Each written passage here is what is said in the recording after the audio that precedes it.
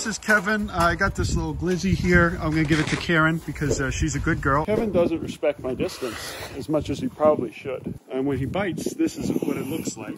See, it definitely hurts. Okay, see guys, it's not for everyone. As you can see, he's obviously problematic. He needs to know that he's lower on the pecking order, so to speak. I don't do it quick. You don't want to give him any head trauma. You just want to do it slowly, like this. See? And then he realizes, for some reason, it's the thing. Don't say, oh, that's animal abuse. No, it's not. I'll tell you it's animal abuse. Kevin hurting me. Oh. That's it, guys. That's all you gotta do.